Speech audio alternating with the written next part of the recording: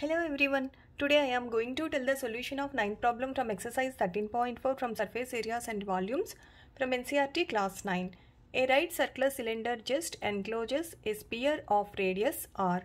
Find surface area of the sphere. Second one, curved surface area of the cylinder.